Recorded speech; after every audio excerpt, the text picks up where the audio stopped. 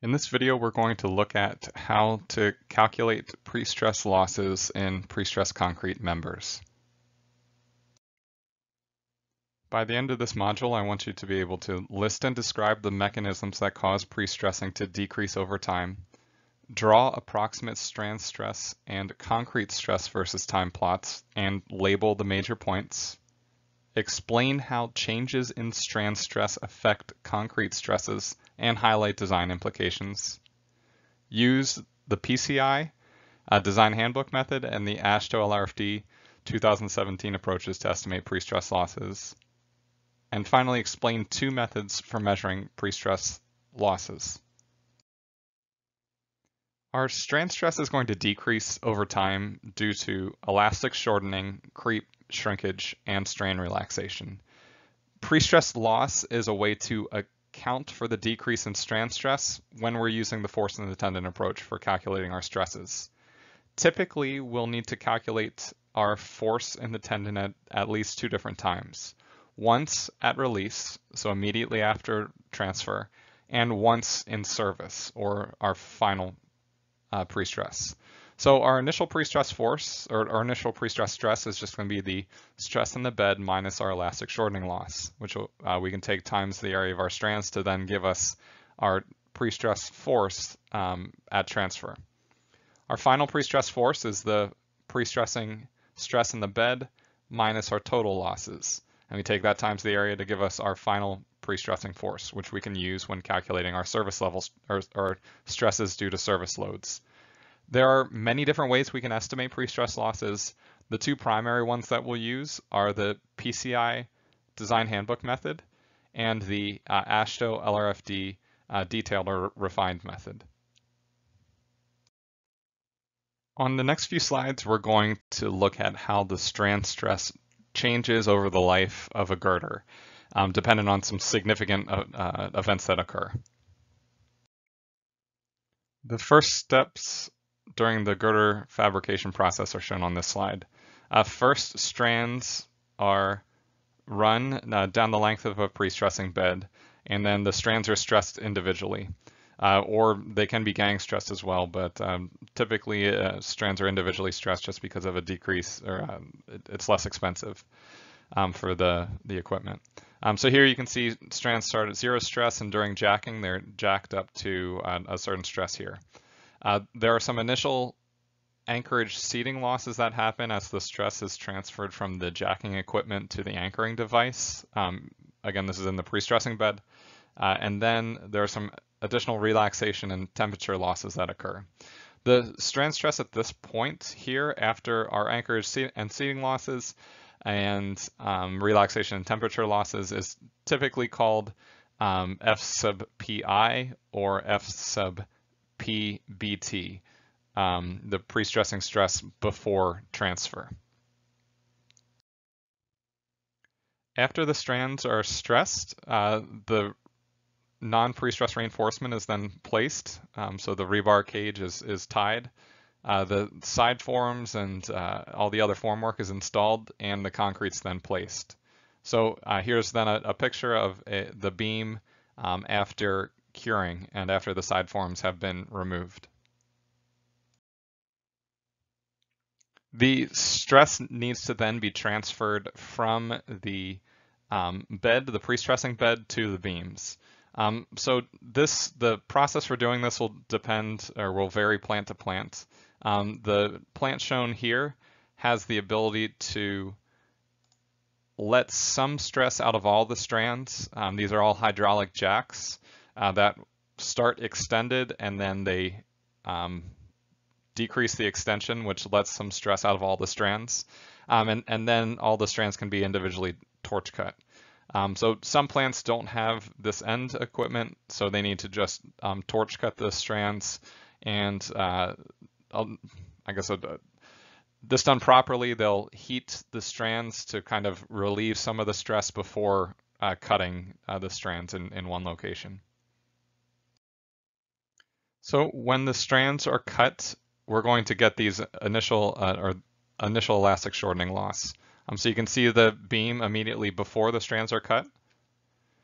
And then when the strands are cut, the beam will experience an upward deflection, so a shortening at the bottom that's greater than the shortening at the top, which will cause an upward deflection.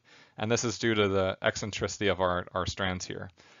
So at this point, the stress in our strand is going to be our initial stress in the strand minus the elastic shortening losses. The beam is then typically stored at the precast plant for a certain time period. So during this time, the beam's going to continue to experience losses. These are long-term losses though. So we'll have shrinkage losses, creep, and strand relaxation pre-stress losses that will occur during this time between when the strands are transferred and when the deck is placed. So the beam is then taken to the field, and then a deck is placed on top. So here's some pictures of the deck casting of this bridge that these beams were for.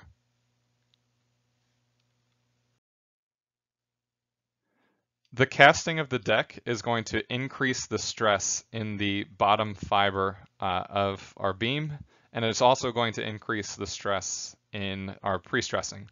So you can see a little stress gain in the pre-stressing that's due to this deck placement. So again, I want to just highlight that this stress gain is an increase in stress in both the bottom fiber of our concrete and also the pre-stressing strand. Typically, pre-stress losses are divided into short-term losses and long-term losses. Short-term losses are made up of elastic shortening losses and occur instantaneously at the time of transfer. Long-term losses occur, or time-dependent losses occur over time, and are a result of our creep, shrinkage, and strand relaxation. All of the significant times in a girder's life, or most of them, are highlighted on this slide with the corresponding change in strand stress. So you can see the first significant time is the time of transfer, and this is when our elastic shortening loss happens. Next is the time of our deck and superimposed dead loads.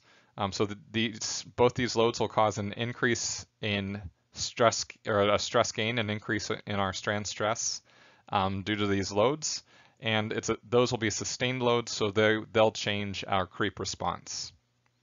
The final one here is our live load, or our time when our live load is applied. So you can see that the live load is going to give an instantaneous response, and then it'll come back down after the live load is taken off. Change in the strand stress is also going to result in a change in the bottom fiber stress of the beam. And this is why pre-stress losses are important for us in the design process. So if we have a beam and we apply an external load, it's going to impact the stress in the strand and the stress in the bottom fiber. So here at transfer, when we transfer the strand stress from the bed into the beam, is going to increase the compression stress in the bottom fiber.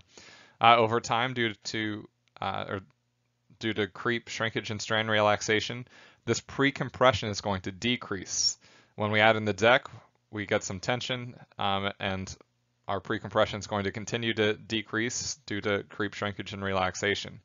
You can see here we have the time of superimposed dead load, so that's going to increase the tension in our bottom fiber. And then finally, we have our live load application.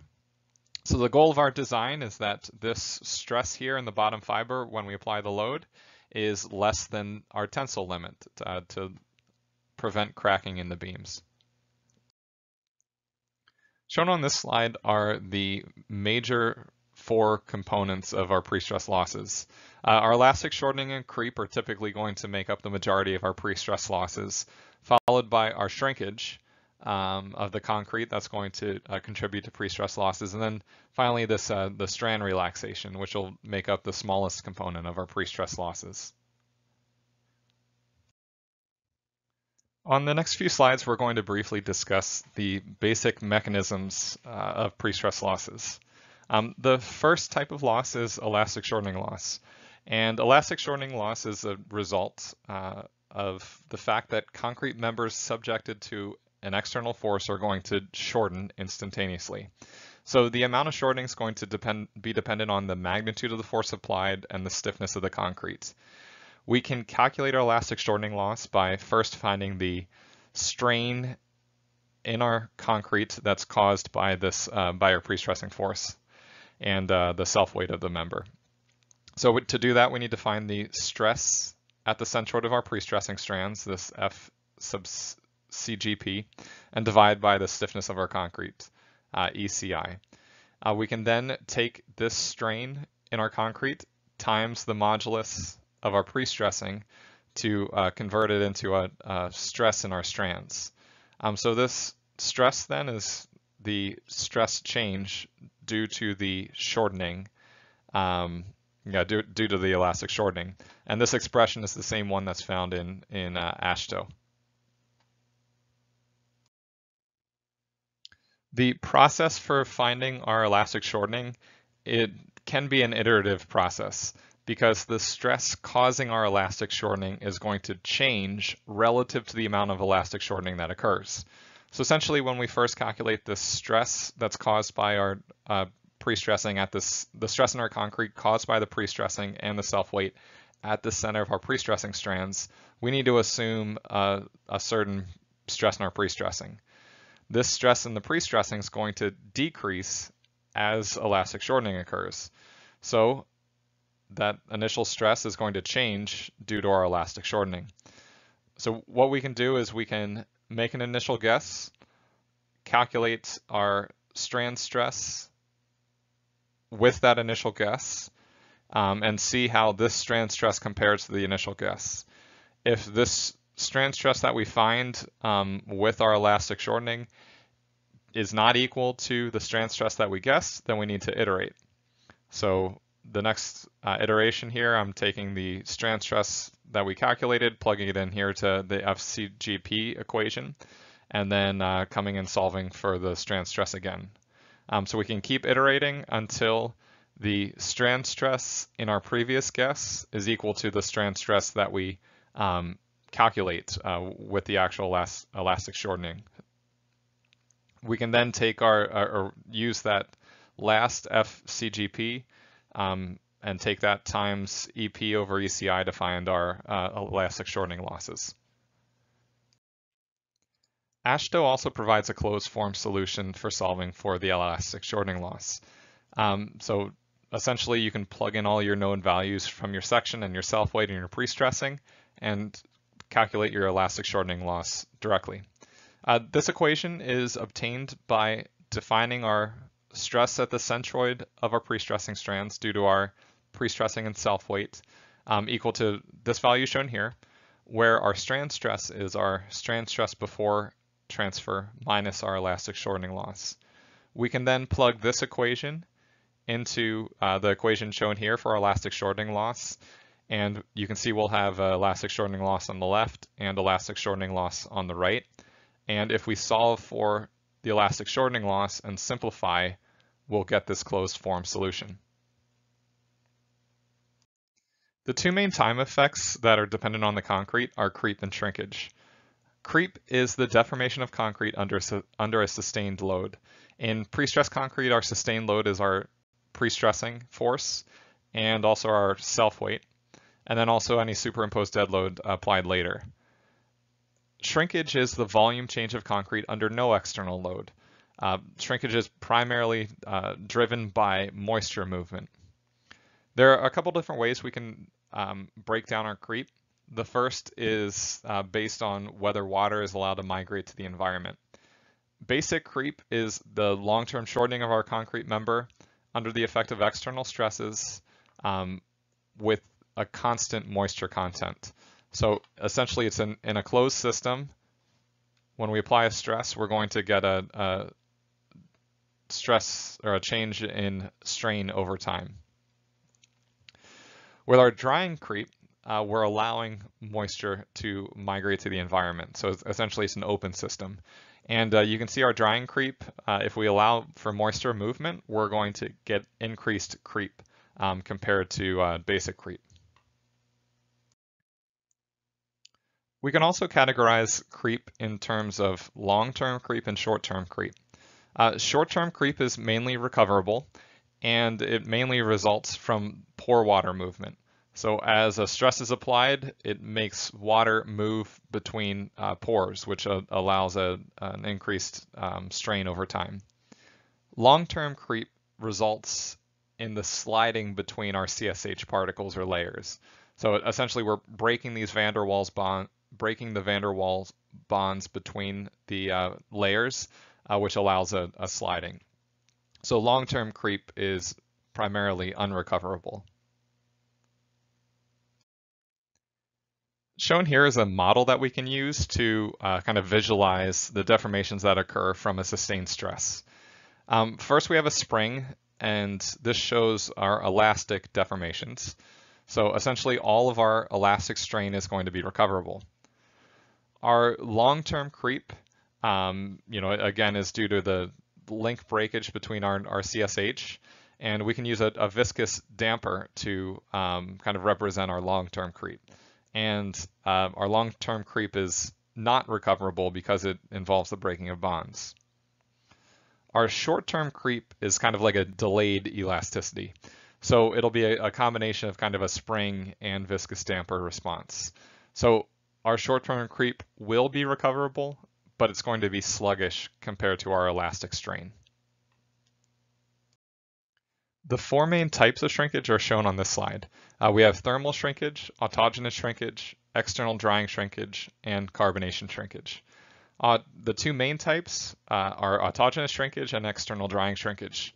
Autogenous shrinkage is where water is going to be lost to hydrate our cement. External drying shrinkage is where water is going to migrate from the concrete to the environment. You can see that shrinkage in general is going to be driven by our pore water pressure.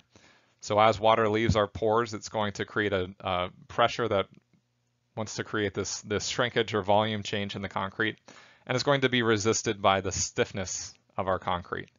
So you can see stiffer concretes are going to have less shrinkage. Autogenous shrinkage, as I said, is where our water comes from the pores and is used to hydrate our cement.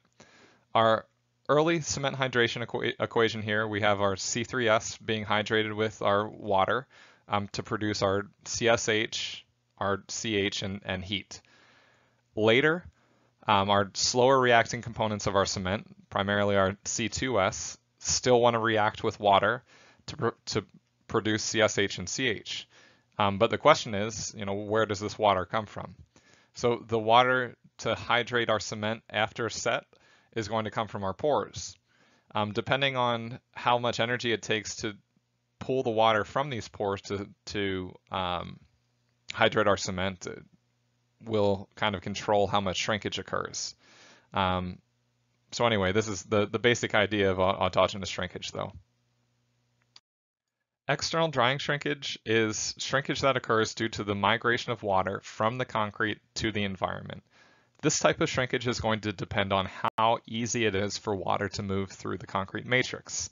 A high permeability concrete or a concrete with high permeability will have higher shrinkage because more water is able to leave to the environment compared to a concrete with low permeability where it's going to be more difficult for water to leave to the environment.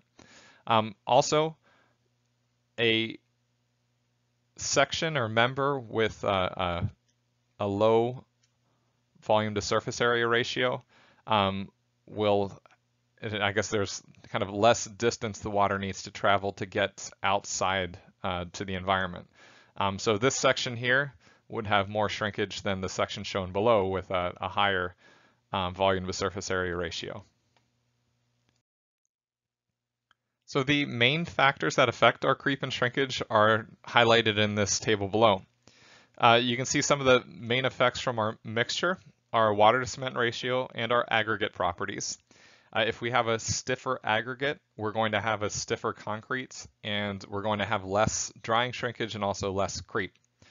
You can also see environmental effects. Relative humidity will have the largest effect from the environment. And if we're looking at design and construction, curing is going to have a large effect on our shrinkage, and the load magnitude and duration is going to have the biggest effect for creep.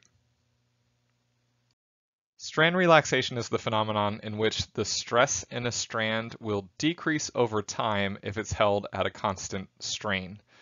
So here in this strand, if we held it at a constant strain, so we strain it and hold it at a constant strain, the stress required to hold it at that constant strain is going to decrease over time.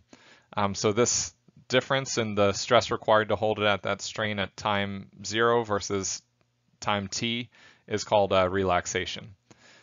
We're generally going to have larger magnitudes of relaxation with larger initial applied stress and also higher temperatures. And then the next kind of point is the strand relaxation is going to depend on the strand fabrication process. So low relaxation strands are going to undergo considerably less relaxation than stress relief strands.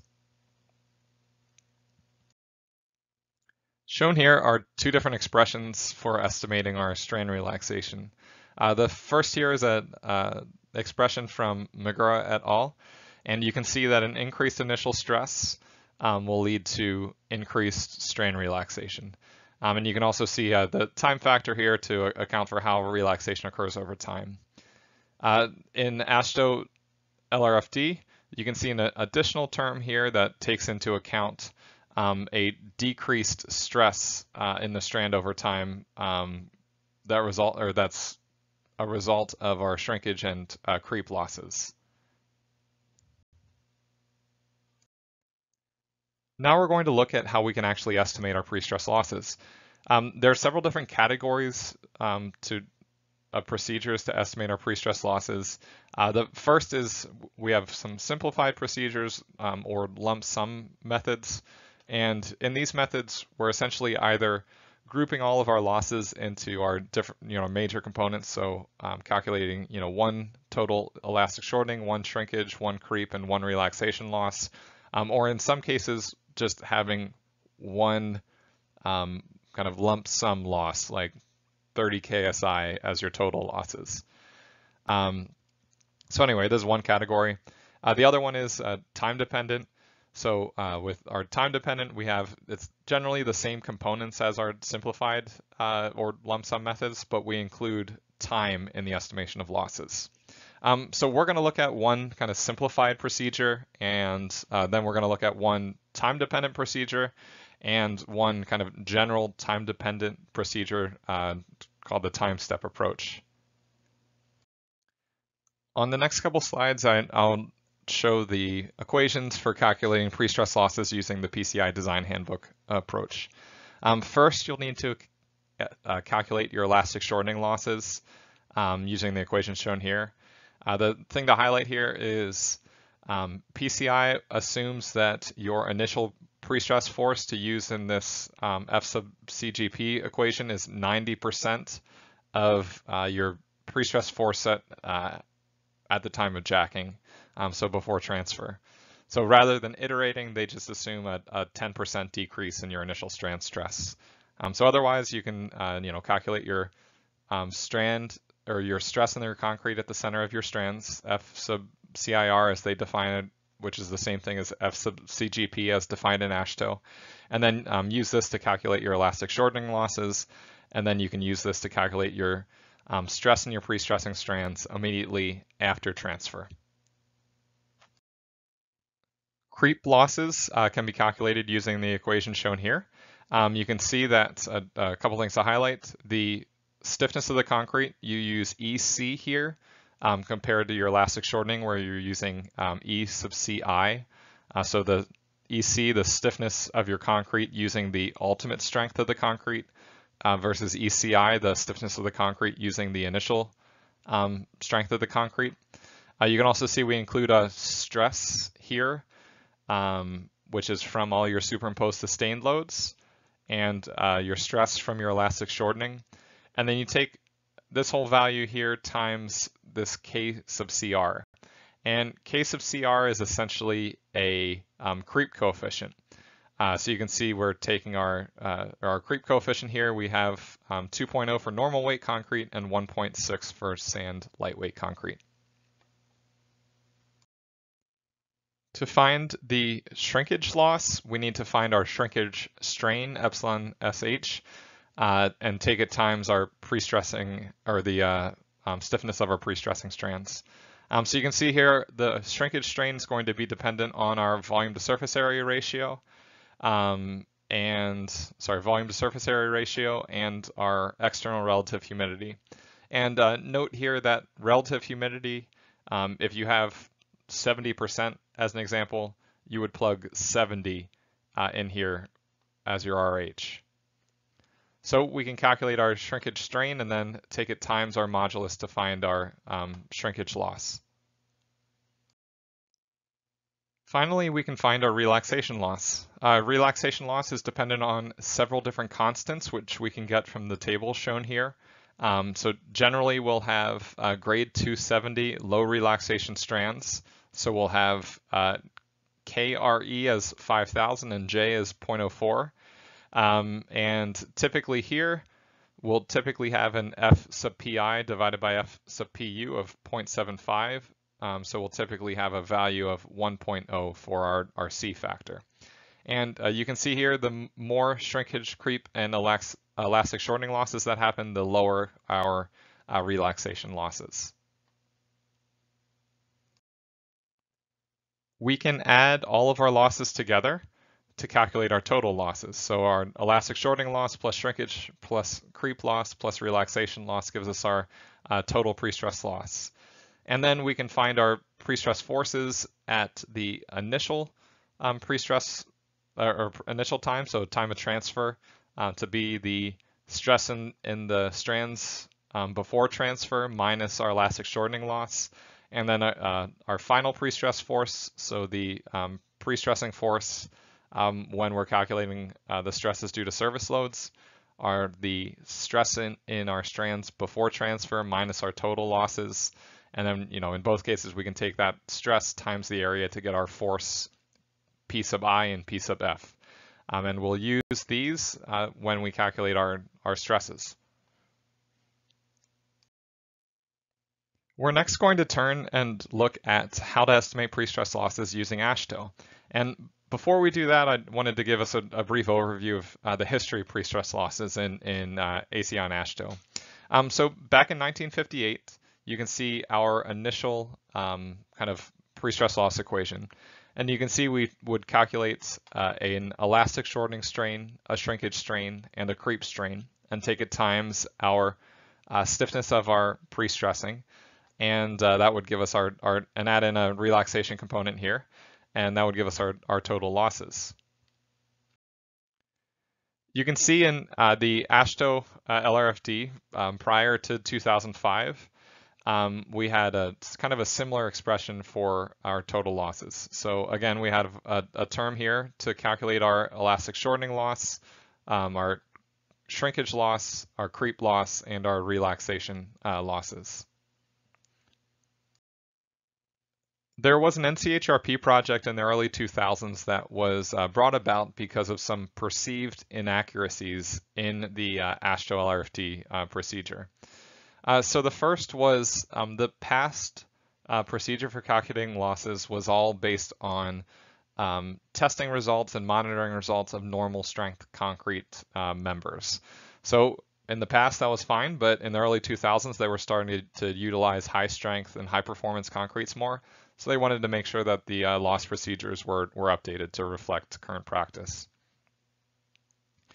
There was also a disconnect between the pre-stress loss section and the materials section. So pre-stress losses are dependent on the material behavior.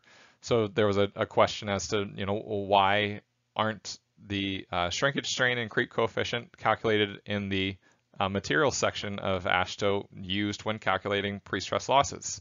So this was another kind of perceived inaccuracy. The last one was that the AASHTO LRFD was based on kind of a simplified theory and simple equations. So the simple equations were perceived as inaccurate for estimating losses in other types of members and more complex members than just simply supported beams. So the NCHRP project attempted to kind of update the code for current practice by doing creep and shrinkage studies on high-performance concrete cylinders and members. And they also instrumented a number of high-performance concrete bridge girders.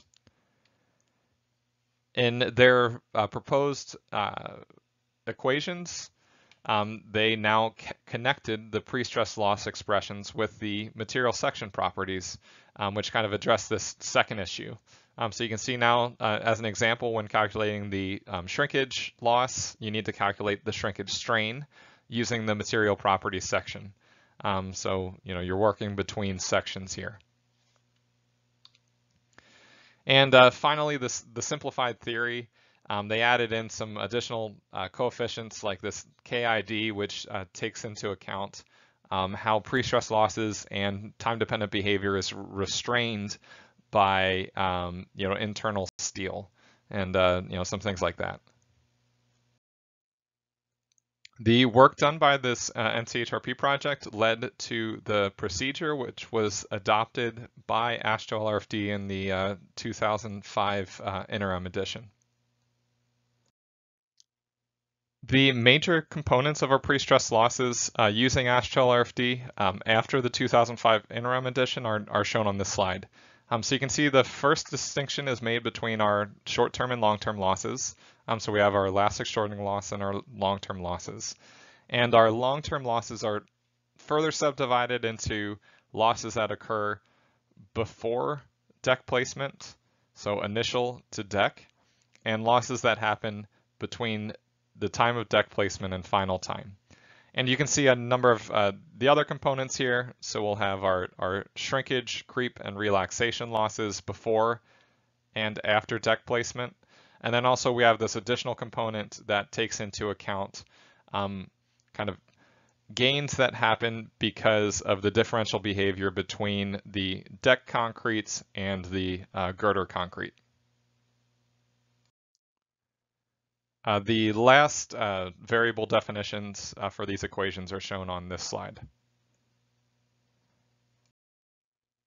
The elastic shortening loss can be calculated using the equation shown here, and it's dependent on this F sub GP term, which is defined as the concrete stress at the center of gravity of the pre-stressing tendons due to the pre-stressing force immediately after transfer, and the self-weight of the member at the section of maximum moment.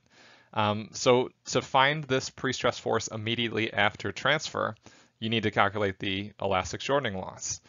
So this is, in essence, an iterative procedure. So you can assume an initial strand stress of 90%, and then you need to continue to iterate until you have an acceptable level of accuracy. So shown here again is the iterative process to calculate our elastic shortening loss. So first you would assume an initial pre-stressing stress, and then use that to calculate the stress in the concrete at the centroid of the strands, and then use that to calculate your losses and the strand stress after those losses. If your strand stress after your losses is equal to the strand stress that you assumed at the beginning, then you can stop iterating. So here, iterate once, iterate twice, iterate 3 times, and you keep iterating until the strand stress that you assume is equal to the strand stress that you calculate. Again, as I mentioned earlier, AASHTO provides an equation in the commentary for calculating the elastic shortening loss directly. And again, as mentioned earlier, this equation can be derived by taking your F sub CGP found by or with a strand stress equal to your strand stress before transfer minus your elastic shortening, and plugging this into your elastic shortening equation, and then solving for your elastic shortening. And doing this, you would get this direct equation found in the commentary of AASHTO. The estimation of creep and shrinkage loss requires first finding the creep coefficients and shrinkage strains from the material properties section. So shown here is the equation to calculate the shrinkage strain, which includes different factors taking into account the humidity of the external environment, the shape factor, which takes into account the volume to surface area ratio of your component, and concrete strength factor, taking into account the strength of the concrete, typically the initial strength of the concrete, and also this time development factor, which allows your shrinkage or helps you to tell how your shrinkage is going to develop over time. Our creep coefficient expression has some similar factors to shrinkage strain. The only real different one is the humidity factor for creep is slightly different than the one for shrinkage. The required factors that were mentioned on the last two slides are shown here. So again, we have a factor for humidity, a different one for shrinkage versus creep. A factor taking into account the shape of the section, so using the volume to surface area ratio. A factor taking into account the concrete release strength, and a time development factor, K sub TD, which takes into account how creep and shrinkage develop over time. The presence of steel in a member is going to resist both shrinkage and creep of the concrete. So if you have a girder in A without pre-stressing steel, it's going to undergo unrestrained shrinkage as shown in B. So you can see here our concrete itself is going to want to shrink to a certain point. The presence of the steel is going to restrain shrinkage at the location of that steel. So you can see here we're going to have less shrinkage at the location of the steel, and overall we're going to have a decreased amount of shrinkage in the section. So this behavior is accounted for in AASHTO using these section coefficients, so K sub ID and K sub DF, which we're going to look at on the next slide. Shown here is a sample derivation of our shrinkage expression. So essentially, starting from compatibility, we can look at our strains from our above figure, substitute in our strain values for our pre-stressing, our shrinkage, and our strain from the change in our pre-stressing force. And then kind of simplify things to get this in terms of the change in the pre-stressing force divided by the area, which is equal to our shrinkage loss, is going to be equal to the shrinkage strain times this K sub ID times the stiffness of our pre-stressing. So this K sub ID shown here is again it takes into account the restraint provided by the steel in our section, the pre-stressing steel. That restrains the shrinkage. Shown on this slide are the other definitions for the variables for our K sub ID term. So you can see the definitions for these different terms. You can do a similar derivation for creep, and you'll get the same KID term. So we're going to use this K sub ID for both shrinkage loss and creep loss. We're going to have a lot of different subscripts on our variables to describe what element we're talking about and also what time period we're talking about. So in general, if we have a B or a D, we're talking about either the beam element or the deck. And in terms of time, our I typically stands for initial time, so the initial time of loading or exposure to the environment. Our D typically stands for the time of deck placement, and F for final time, or the entire design life. So as an example, epsilon sub BID is the shrinkage strain in the beam from the initial time to the time of deck placement. So we'll have some similar subscripts in other variables, but this is kind of the general rule.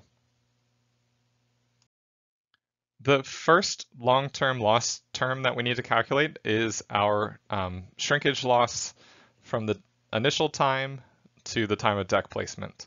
So we can use the equation shown here. We need to calculate the shrinkage strain, and we need to calculate our transform section coefficient from initial to deck, and take our shrinkage strain in the beam from initial to deck times our transform section coefficient from initial to deck times the modulus of our pre-stressing, and that'll give us our shrinkage loss from the initial time to the time of deck placement.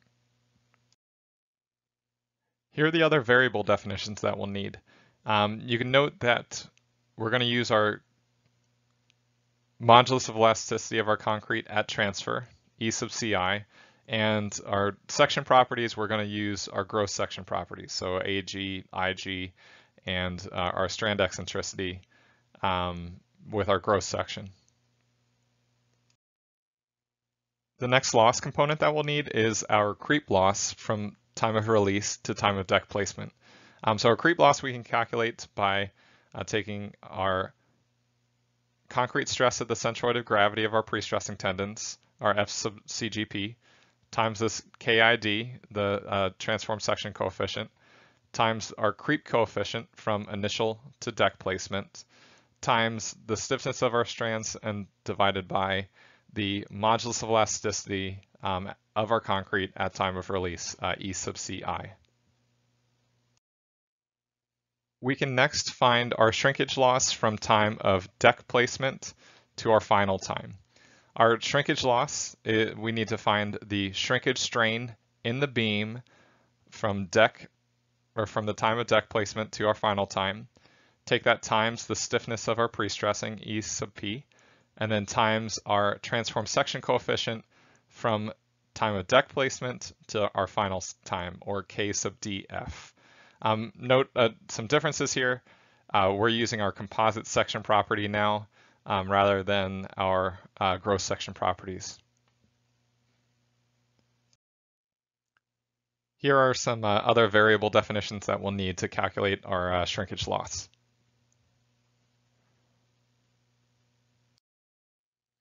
The next loss that we can calculate is our creep loss from the time of deck placement to final time. This creep loss is made up of two main components.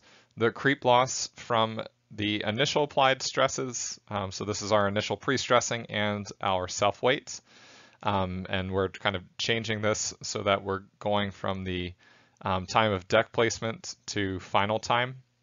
And then the second component takes into account the change in the concrete stress at the centroid of the pre-stressings, or the pre-stressing strands, due to our long-term losses between transfer and deck placement, combined with our deck weight and superimposed dead loads.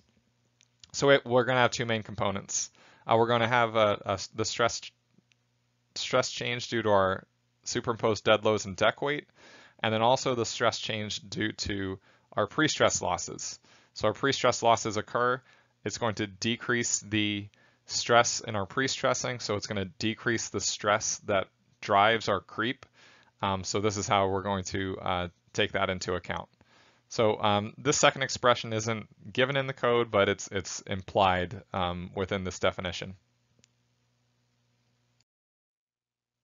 So you can see here some other definitions that we'll need to calculate our creep loss. Mainly this P sub delta, or the total long-term pre-stress losses prior to deck placement. So again, this equation isn't given in the code, but it's implied in the code. The next component that we'll look at is related to the effect of deck shrinkage relative to the beam shrinkage. Essentially, at the time of deck placement, the majority of the beam shrinkage will have already occurred. So when you take your beam out to the construction site, at that point, most of the shrinkage in the beam will have already happened. So when you cast your slab or your deck on top, your deck's going to want to shrink, but your beam is going to be resisting that shrinkage from happening.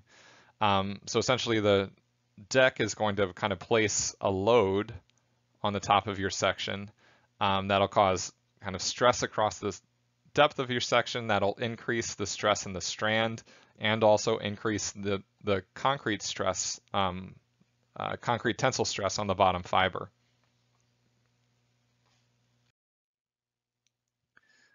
So note that this may not be the actual behavior of the deck. If you have precast deck panels, like they use in many states, one of them being Texas, the precast deck panel is going to actually be the element that's going to resist the shrinkage. So you won't have as much, or you won't see as large an effect in the actual beam from the shrinkage of the deck. AASHTO estimates the impact of the effect of the relative shrinkage differential between the deck and the beam using the equation shown here. So we have our loss component, which will actually end up being a gain or an increase in our pre-stressing stress. That's dependent on this change in concrete stress at the centroid of the pre-stressing strands due to our deck shrinkage. Our case of DF, our transform section coefficient, and our creep coefficient for our beam. This change in stress is determined by essentially applying our deck shrinkage as an eccentric a load with some eccentricity. So that we can calculate the load that's caused, or the force that's caused by our deck shrinkage, and apply it at the center of the deck, and then we can calculate the effect of that force applied at that eccentricity on our section. And that's essentially what this stress component is. The final component that we'll talk about is our strand relaxation loss.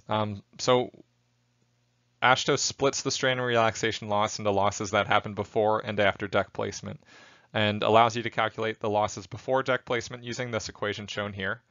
And it tells you that your deck placement loss, your relaxation loss after deck placement is going to be equal to your loss before deck placement. So essentially you need to calculate your loss once, and then this will be before deck placement, and then you'll have the same amount of relaxation loss that happens after deck placement. There's also a more complex expression that's found in the commentary that allows you to come up with a time-dependent value for your relaxation loss, shown here. So you can see it's similar to the Magura et al. Expression that we looked at earlier, except we have an additional term that is essentially a reduction factor that accounts for losses that occur in the member. And also we have the transform section coefficient. Shown here is the additional definition for our transform section coefficient that we use for this relaxation loss. The simplified equation can be determined by using this complex equation and plugging in 0.67 for our reduction term, using a KID of 0.8, using an initial time of 0.75 days, and a time of deck placement of 120 days. So if you plug in these values, you'll get the relaxation equation that's found in the body of AASHTO. So using these different combination of losses, we can then find the initial pre-stress force. We can find the force in the pre-stressing at the time of deck placement, and then we can also find the force in our pre-stressing when we're calculating our stresses due to our service loads, so our final pre-stress. The last procedure that we're going to look at is the time step approach. So this approach you only need to do for more complex structures. It requires more effort and also more detailed inputs. So again, you only need it for more complex structures. The first step in the time step approach is to gather your required input properties. You'll need the same section of material properties that you'll need for other pre-stress loss procedures. So you can gather these as your inputs. Next, you'll need to choose a procedure for estimating your time effects in both your concrete and pre-stressing. You can use any procedure you want, but you'll need to estimate your shrinkage, your creep, and your strand relaxation. You can next calculate your variables that are independent of time. So based on the procedure you choose, if you're using AASHTO, these factors would be your shape factor, your relative humidity factors, and your concrete strength factors. Next, you'll need to determine an expression for your concrete strength and modulus development over time. So the time step approach, you're going to estimate at different times the concrete strength and the concrete stiffness and use those to calculate your losses and also your creep and shrinkage. So you need some expression to estimate how your concrete strength develops over time. So shown here is just a common expression where A and B in this expression are constants that can be calibrated based on your specific concrete.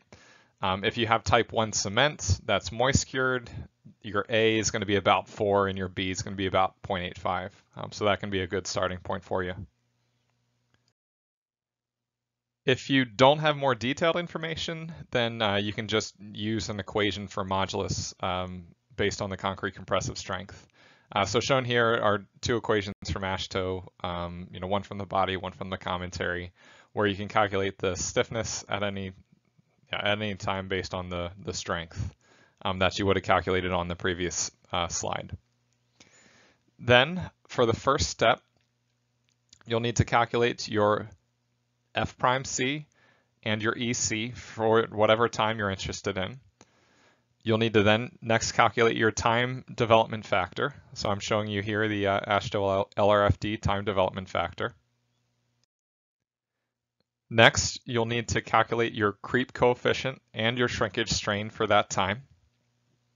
And then you'll need to calculate your total creep. So if you're using AASHTO LRFD, you'll need to calculate the strand stress due to your elastic shortening, calculate the FCGP, so the stress in your concrete at the centroid of your pre-stressing strand from your pre-stressing and your self-weight. And then you can calculate your creep strain based on your concrete stiffness and the stress in your concrete at the center of your pre-stressing strands, as shown here.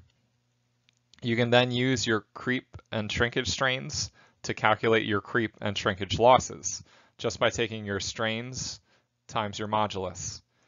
So, using those two expressions. And then finally, you can calculate the relaxation loss using any method that you want. So then here you have your relaxation loss, your creep loss, and your shrinkage loss between the initial time and whatever time of interest you're looking at.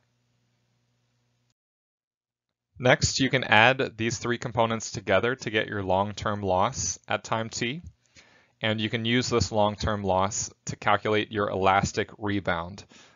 So the amount that your section kind of rebounds back due to this pre-stress loss. Then you can add these together to get your total loss for that step. So your total loss minus your rebound gives you the total loss during this step. And then you can determine the strand stress and concrete stress at the end of this step, just by taking your strand stress is going to be the initial stress before transfer minus your elastic shortening loss minus the total loss that happens between time t naught and that time step you're looking at. And then you can use this stress in the pre-stressing to calculate the stress in the concrete. For each of your subsequent time steps until the casting of your deck, you can use the stress in your strand and the stress at the centroid of your in your concrete at the centroid of your pre-stressing strands from the previous time step at the beginning of the next time step. So otherwise the steps are the same, so you can loop through all of the steps that I described on the last couple slides until the time of deck placement. After deck placement, we're going to add in some additional components. So the first thing we need to do is calculate all of our material properties and the coefficients for our deck concrete.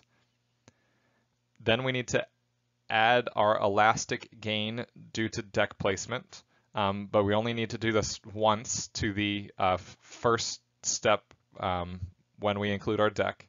So we include this gain that's, so an elastic gain that's caused by the deck placement and any other superimposed dead loads. Next, we need to calculate the creep and shrinkage strains for our deck. So we can calculate those as shown here. And then we need to calculate the force the deck shrinkage places on the beam. So we can calculate that using the equation shown here. And again, this is similar to AASHTO, where our shrinkage is going to kind of apply a force that's going to increase the stress in our pre-stressing and also the stress in the bottom fiber of our beam. Next, we can calculate all of our losses after deck placement. All of the loss components that we had before deck placement are going to continue. So they'll stay the same, but we'll have two additional components.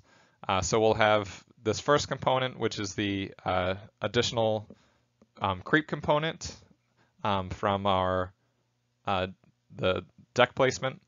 And then we'll also have the differential shrinkage component as shown here. So these two will be additional components, and all the other loss components are going to just continue. Our last steps are going to be similar to the steps before deck placement. So we'll calculate the total long-term loss at any time t. So we have all of our components, our shrinkage, creep, relaxation, and then the additional two components that I showed on the last slide. Then we can calculate our elastic rebound recovery and calculate our total loss for the step. And then finally, we can calculate the strand stress and the concrete stress at the end of each step, which we would use for our next step. Using the time step approach allows you to estimate the pre-stress losses over time, and allows you to come up with a loss versus time plot as shown here. And you can see it, the time step approach does a pretty nice job of estimating the actual losses in a section. So here for some beams that I monitored in some previous research, you can see the loss estimate in the dotted line and the measured losses in the solid line. And you can see in both cases it does a pretty good job. Note that in this project, we had beams stored at a couple different locations. So we had beams stored in a drier location, Lubbock, and then also in some more humid locations closer to Houston, and also in the Austin, San Antonio, kind of Dallas, I-35 corridor there. There are two primary ways that we can measure our pre-stress losses. The first one is long-term monitoring using some type of internal or external strain gauge. The one shown here is a vibrating wire gauge, but fiber optic gauges or something similar could also be used. The other method is through service load testing, used to measure the load required to cause first cracking. Once we determine the load required to cause first cracking, we can kind of use that to calculate the effective stress in the strand at time of testing. Monitoring using vibrating wire strain gauges allows for distinguishing between elastic shortening and long-term losses, and also allows for observing how losses develop over time. So you can see here we had 29 KSI of elastic shortening loss. We can see the losses that occur before the beams are transferred to storage. And then we can see the additional losses that developed when these beams were in Lubbock or when they were in Austin. So vibrating wire gauges allow for all that, all those differentiations. Determining pre-stress loss from service load testing requires a 4-point load test setup to apply a load until cracking occurs in the beam. So the cracking load can then be used to calculate the stress in the pre-stressing strand at the time of testing. So this is a destructive test, and it requires a beam be removed from the structure for testing to a lab. So this type of test can be used for beams that are being decommissioned from bridges, if your bridge demolition is done with care. So anyway, those are the two main types of ways to measure losses, and we'll talk about each in the next couple slides in more detail. One way to monitor losses is through long-term monitoring using internal instrumentation. The instrumentation shown here is a vibrating wire gauge, which is a little strain gauge that measures the change in displacement between the two end pieces. And from that, you can back out the strain change. You can install these at different heights in the cross-section, which allows you to measure the strain profile across the cross-section and monitor the strain change at the centroid of your pre-stressing strands. These gauges can either be measured using little hand readers, the one shown here, or you can set up a data acquisition system to continuously monitor these over time. As I mentioned, you can put these vibrating wire gauges at multiple sections across the cross-section depth, and you can measure the strain at each of these locations, which will give you typically a linear strain profile. And then you can use this to calculate the strain at the centroid of the pre-stressing strands. So once you have the strain, you can take it times your modulus to find the change in stress in your pre-stressing strands. Shown here are some results from some previous testing that I did where we used vibrating wire gauges to measure the pre-stress losses and how they developed over time. So you can see here, the initial elastic shortening loss in both beams was about 29 KSI. And then the beams were kept in storage at the precast plant and then transferred to Lubbock and Austin for further monitoring.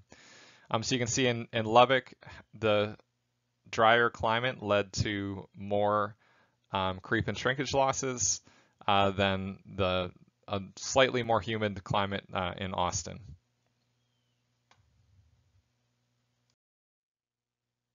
The other method for measuring or determining your pre-stress losses is through service load testing. So service load testing, what we do is we essentially apply point loads to a beam. So typically we'll apply 2 point loads so that we get a constant moment region where first cracking will occur.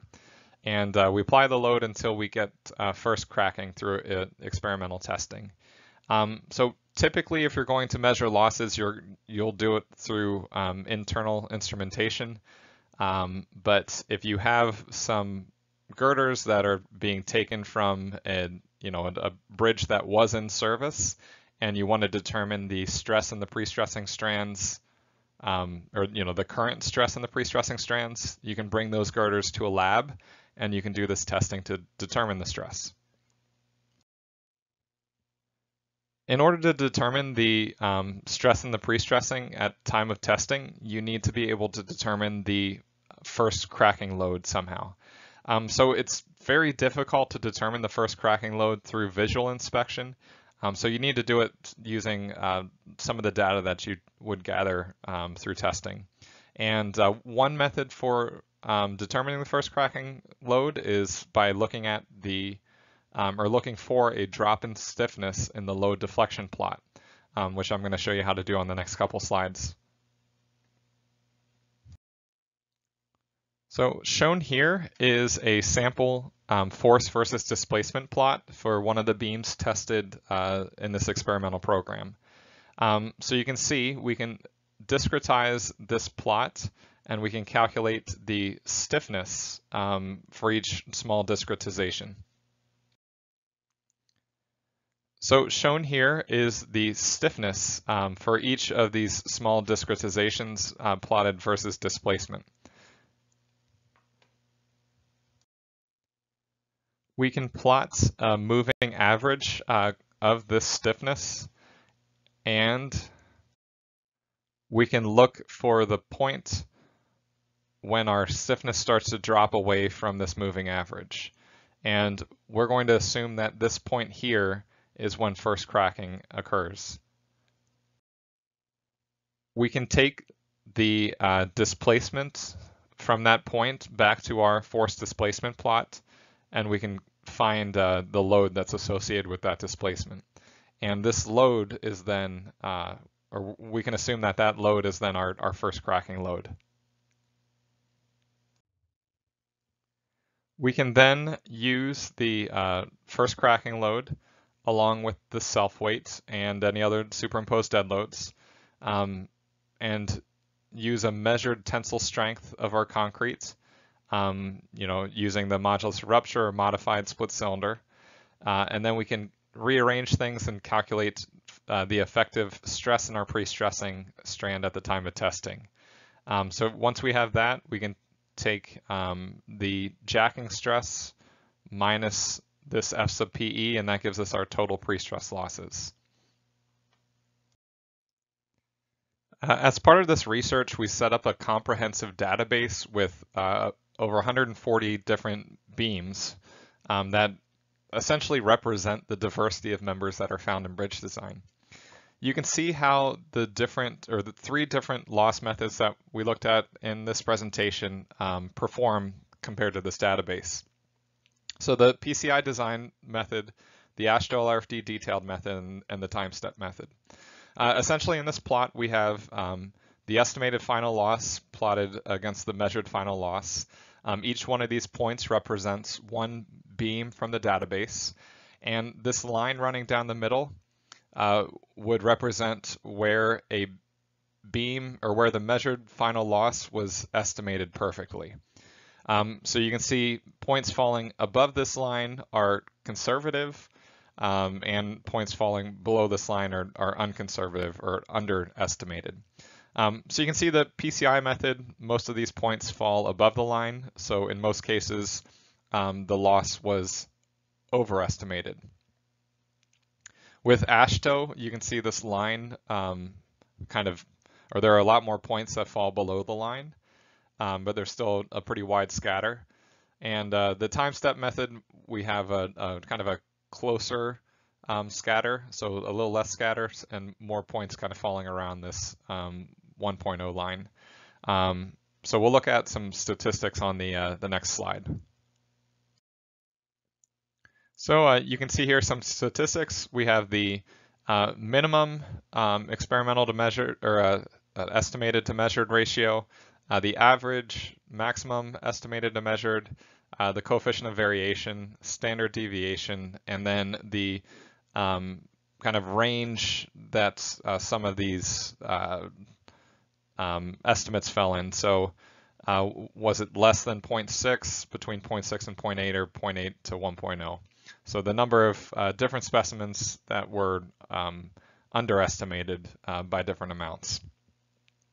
So you can see in general the PCI method was in general overestimated the measured value compared to the AASHTO simplified, AASHTO refined, and the time step, which were kind of closer to estimating the actual pre-stress losses.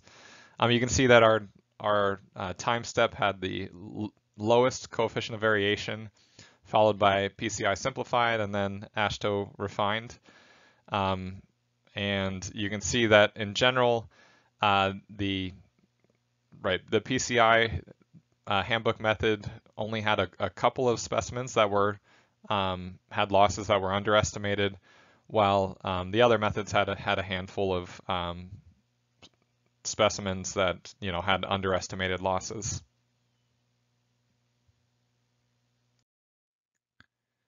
In the first example here, we have an I girder with a deck in a simply supported bridge, and we're going to use the PCI handbook approach and the AASHTO LRFD detailed approach to estimate losses.